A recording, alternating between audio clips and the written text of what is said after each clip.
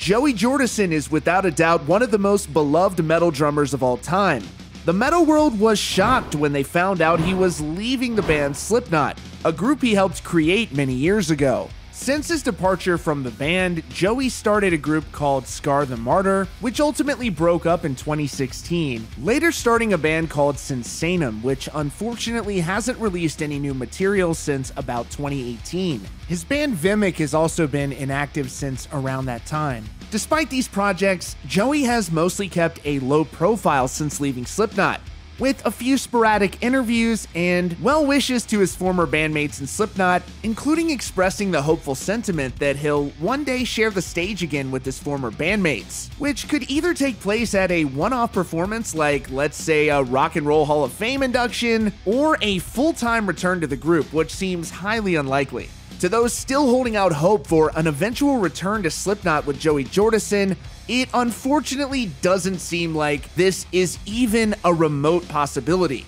For one, Jay Weinberg appears to be doing an outstanding job in the band, both internally and with his unbelievable talents behind the kit. And we're about to go over several other reasons that Joey has cited in interviews over the last few years. There's been a lot of new information about why Joey is no longer in Slipknot. So sit back, relax as we take a look at the reasons why Joey and Slipknot parted ways. By the way, if you haven't already, drop a thumbs up on this video and hit that subscribe button with notifications on for more deep dives just like this one and breaking news and updates about your favorite rock musicians. Joey Jordison was born on April 26, 1975. His parents, Steve and Jackie, also had two daughters. Sadly, Joey's parents would divorce when he was young, and he would live with his mother. As a teenager, Joey played drums in a speed metal thrash band and was heavily involved in a then thriving local music scene. He would perform with bands like Atomic Opera, featuring his future bandmate Jim Root, and another band called Heads on the Wall, which featured someone named Sean Crahan, which you obviously know as Clown. Members of his family reportedly owned a bowling center, and they would host a night called the Rock and Roll Bowl where bands would play. Joey worked at a local gas station, and on November 28, 1995, a man named Mark Anthony Cadavos went into that gas station where Joey was working and offered him a position in a new band called the Pale Ones. Joey would later meet up with the band during rehearsals at Anders Kolsefny's house, then the band's vocalist, and it's reported that Joey knew right then that he wanted to join the band. Joey said in an interview, quote, "I remember trying so hard not to smile so I didn't look like I wanted to join. I remained poker face, but I thought they ruled." Joey would happily join the band that would end up becoming Slipknot, and the rest became music history. In the years that would follow, there would be subtle hints of tension among the members in Slipknot. Take this 2004 interview, for instance, with Kansas City publication The Pitch. Joey hinted at internal turmoil in the band, questioning whether or not Slipknot could even stay together long enough to release their Volume 3 The Subliminal Verses album. "We're going to make it through this tour," he said, "and I'm thinking we're going to make another record.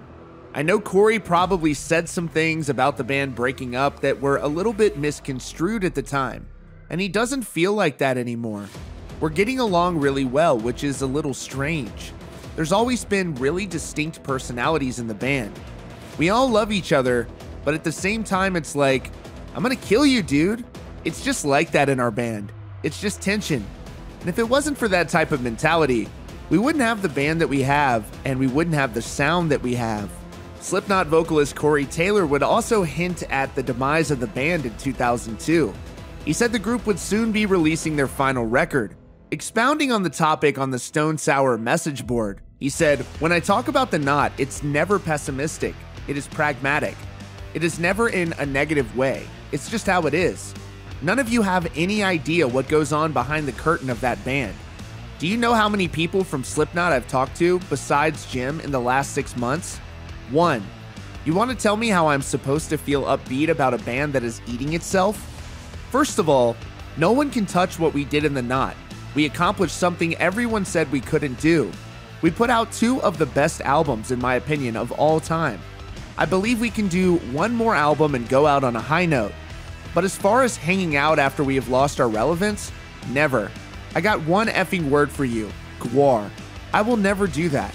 and I would never let that happen to a band I bled and almost went blind in one eye for, not to mention nearly losing my voice and losing the ability to sing. It's this simple. I love the Knot.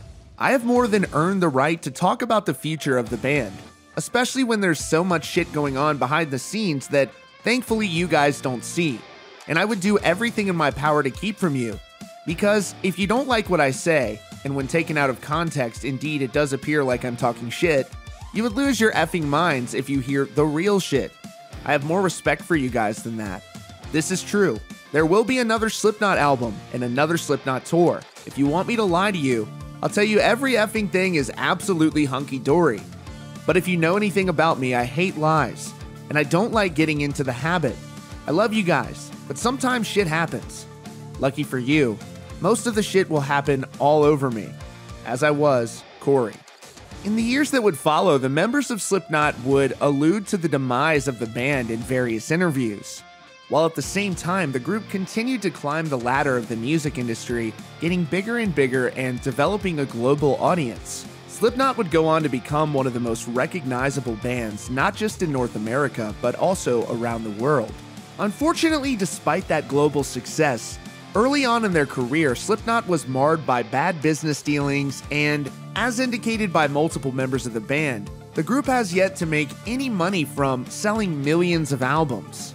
This due to a long-term record deal with Roadrunner Records. As a result, the members of Slipknot were forced to adopt a grueling touring schedule, which would undoubtedly place the members of the band under even more stress. Slipknot has reportedly sold a whopping 30 million albums around the world, though they claim that they aren't getting any royalties from that music.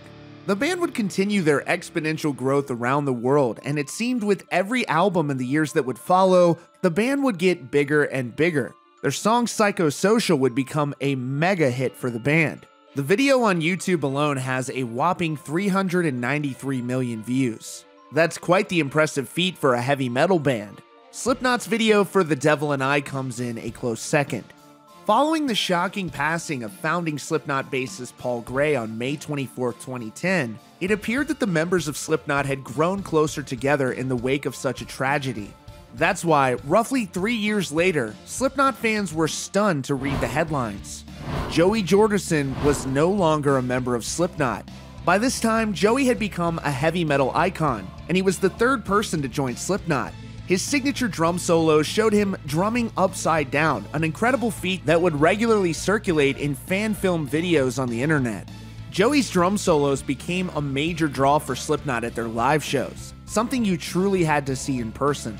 By this time, he had performed with bands like Metallica, Marilyn Manson, Korn, and many others. The news would shock Slipknot fans, with many wondering how the band would continue without such an important ingredient. The band posted a brief statement on their website on December 12, 2013. Though it was unclear at the time whether Joey had quit the band or Slipknot had fired him, the group wrote to their fans, "To our maggots and fans around the world, it is with great pain but quiet respect that, for personal reasons, Joey Jordison and Slipknot are parting ways. We all wish Joey the best in whatever his future holds. We understand that many of you will want to know how and why this has come to be, and we will do our best to respond to these questions in the near future. It is our love for all of you, as well as for the music we create, that spurs us to continue on and move forward with our plans of releasing new material in the next year. We hope that all of you will come to understand this, and we appreciate you for your continued support while we plan the next phase of the future of Slipknot. Thank you, The Knot." This statement from Slipknot would ultimately lead to more questions from fans than answers. Joey wouldn't respond to news of his departure until about a week later, when he posted the following statement on his Facebook page. "To my fans, friends, and associates, I would like to start the new year by addressing the recent rumors and speculation regarding my departure from Slipknot. I want to make it very clear that I did not quit Slipknot," writing in capital letters. "This band has been my life for the last 18 years, and I would never abandon it or my fans. This news has shocked and blindsided me as much as it has all of you. While there is much more I would like to say, I must remain silent to further details at this time. I would like to thank you all for your unwavering love and support, and wish everyone a very happy and healthy new year. Vocalist Corey Taylor would also address the news in an interview around that time with Minneapolis radio station 93X. He said, "It's still so fresh and there's a lot of things going on behind the scenes that people don't know about, so legally and respectfully, I can't say a lot about it. I can confirm that we have parted ways with Joey, and as soon as we can say something, we will. But we're trying to protect him, trying to protect us. Just making sure we do everything right, because that's what we would expect from ourselves and what we would expect from the fans." Then, roughly 3 years later, in an interview with Metal Hammer, Joey Jordison cited a rare neurological disorder called transverse myelitis, which contributed to his playing difficulties in his final years with Slipknot. He also alleged that the band fired him via email, which came as a total surprise. He told Metal Hammer, "No band meeting? None. Anything from management? No, nothing. All I got was a stupid effing email saying I was out of the band that I busted my ass my whole life to effing create. That's exactly what happened, and it was hurtful. I didn't deserve that shit after what I'd done and everything I've been through. They got confused about my health issues, and obviously even I didn't know what it was at first. They thought I was effed up on drugs, which I wasn't at all. I've been through so many things with those guys, and I love them very much. What's hurtful is the way it went down and was not effing right. That's all I want to say. The way they did it was effing cowardly. It was effed up." Since around 2018, very little has been heard musically from Joey Jordison, though he does occasionally post on his Instagram. He's previously stated that he would be open to rejoining Slipknot. He told Metal Hammer, quote, "Honestly, I'm not trying to be dramatic, but if that was brought up, what I'd want to do would be to get together. I'd want to see them, just hug it out and feel that energy that we had when we were effing young and hungry and all that shit. They're my brothers. We'd hug and talk and do shit like we used to do. We used to sit up all night long planning this shit and what we wanted to do. So that's how I'd want to do it. It'd have to be in person. If it happened, that would be effing awesome, but only time will tell." Sadly, it does seem unlikely that Joey will rejoin Slipknot full time, but Jordison has wished the band well. Speaking on their first album without him, The Gray Chapter, he said, quote, "I listened to the whole record multiple times and I think it's great. It's effing cool and I'm glad they moved on. I'm glad they're carrying on the name, because what's important is the fans."